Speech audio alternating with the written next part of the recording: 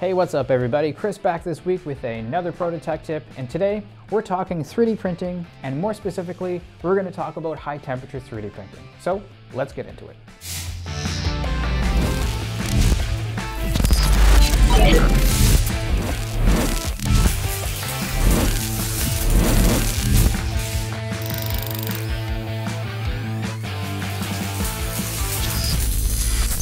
Now at Protocase and Protospace Mfg, we understand that innovation-focused work requires getting your projects done as quickly as possible. With creating a manufacturable design, there are numerous factors that could cause latencies in your project timeline if you're not careful. Depending on your specific design, you may be required to leverage the unique properties of 3D printed parts and enclosures on their own or as part of a full assembly. So today's video aims to not only educate on the advantages of 3D printing, but also the specifics about high temperature 3D printing for those projects that require using advanced thermoplastics. Now, before diving into high temperature 3D printing, it's important to first revisit the fundamentals of 3D printing. After all, a solid understanding of the basics is going to be very important. Protocase's 3D printing uses fused deposition modeling, which involves heating the filament and then depositing it by an extrusion head onto a build platform where it cools off. Unlike our sheet metal and CNC milling processes, 3D printing is additive. Plastic is added to the design layer by layer to allow rapid creation of prototype plastic parts and end-use products. 3D printing is incredibly useful for rapid prototyping and product development, especially when you work with us, as we can do 3D printed parts in as fast as 2 to 3 days. Now, a few months ago, we did add a new service, high temperature 3D printing. So what does that mean for you? Well, we are now able to print filaments that require up to 500 degrees.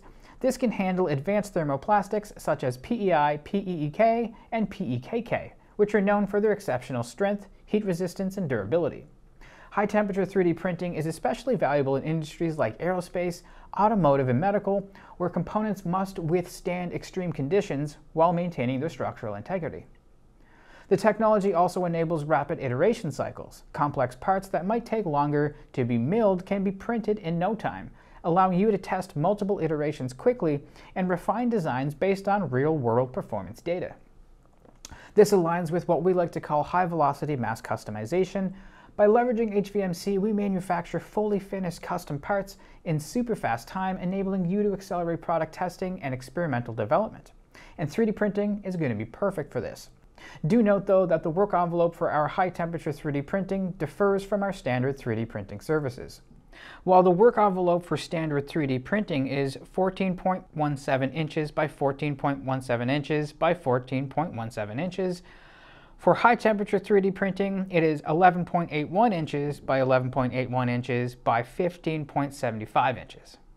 While standard printing is done on a square bed, high temperature will be done in a circular workspace.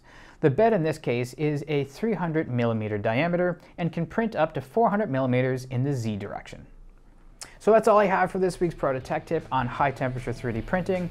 If you do have any questions or want to get a project started, please get in touch with our team of friendly and knowledgeable account managers. You can send an email over to info@protocase.com, or if you work in aerospace, info@protospacemfg.com. They are dedicated to simplifying every step of this process, from quoting to ordering to shipping, and ensuring a seamless and stress-free experience. So if you did enjoy this video, please don't forget to give it a like and subscribe to our channel for more tech tips dropping every week. Until next time, take care.